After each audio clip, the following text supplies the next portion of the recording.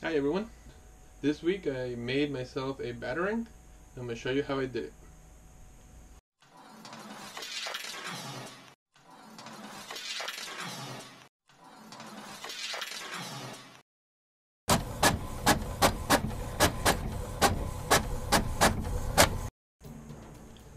Welcome back to the City Aperture channel on YouTube. My name is Jose.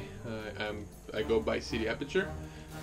Today I'm going to talk to you about this Batarang. I'll bring it up closer to the camera. That I made. It's based on the Batarang from the new Batman movies that have been coming out in the last couple of years. There was a Batman vs Superman, and then now there's going to be a Justice League one. And that's where I got the idea for this. In the trailer for that movie, you see Batman sort of throw it at the Flash. So I decided I wanted to make myself my own, and I'm going to walk you right now through how I did it. The first step was, of course, to model the Batarang. I used 123 Design from Autodesk to model it. I understand that software is no longer available, but Fusion 360 would work just as well. I modeled it in two halves, and just because it would be easier as far as supports and whatnot to model it that way. The idea being I'm going to glue it after I 3D printed it. Once it was modeled, I 3D printed it using not the highest resolution, sort of a medium resolution, about 0.2 millimeters for the layer height.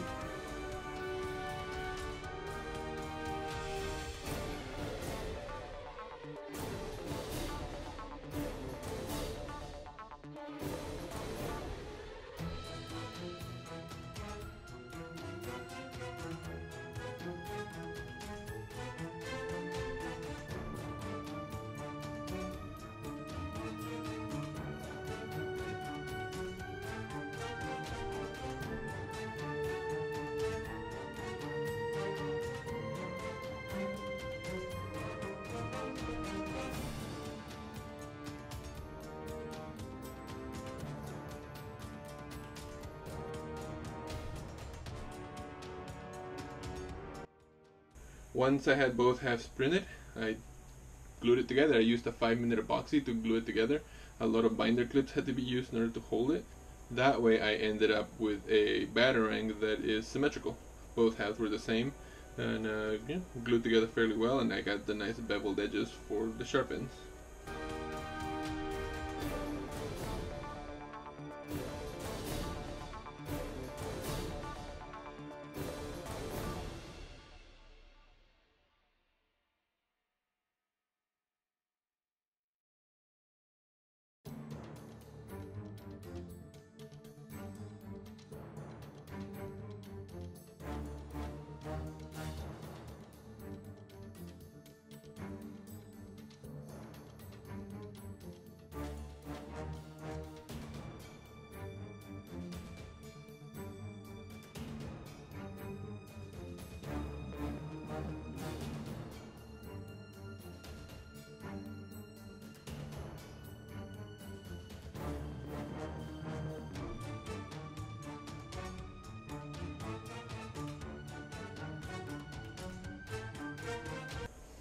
After the gluing, there was just a ton of sanding. There was sanding. I would then spray it with some filler primer. I would also put some Bondo and some modeling putty to sort of try and get some of the raised edges from the 3D print that were there. And I went back and sanded quite a few times. The sanding process was the longest part of this.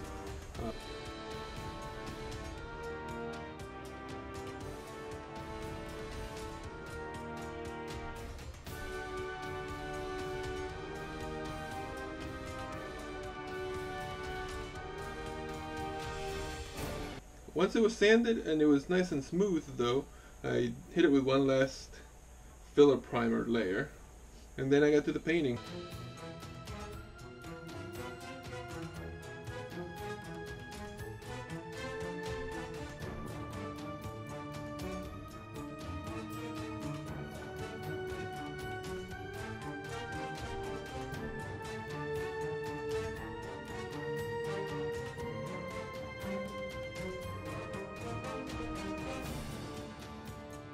I did a glossy black coat of paint And that's sort of the primary coat, so that way when I painted it the metal color, which you can see using my airbrush, it would give it a nice sort of shine still going through.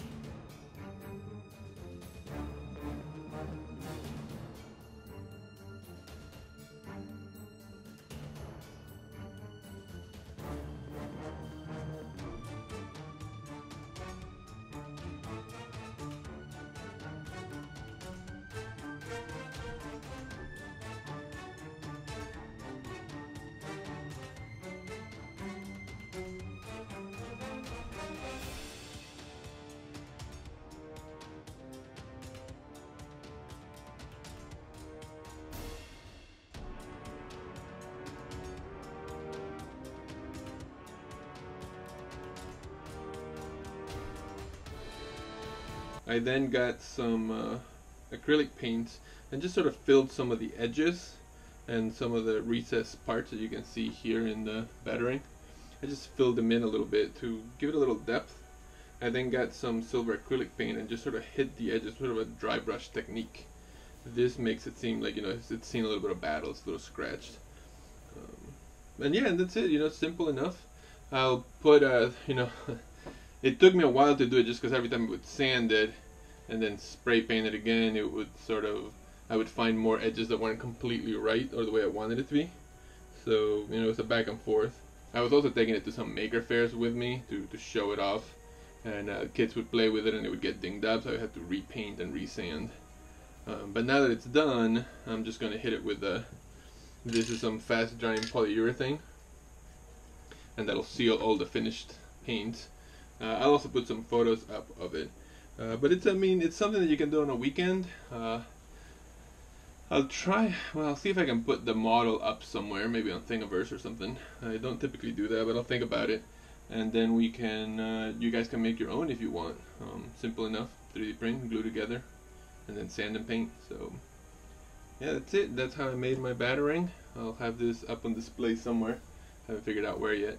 But hopefully you like this. If you did, please like the channel, subscribe, so you can see more projects. I'm going to have more projects coming up. And that's the best way of following the channel and yeah, checking out more of my work. So, thanks so much for watching. There's a Batarang again. Batarang. Thanks for watching. I hope you guys enjoyed this, and I'll see you next time. If you guys like this project, then maybe you'll enjoy the podcast that I do with my two colleagues, Claudia and Ray. We discuss purpose-driven design, making, and manufacturing. We talk about architecture. We talk about all sorts of making. We have a project of the week. So yeah, please check it out. Again, it's called The Made Podcast. Thanks so much.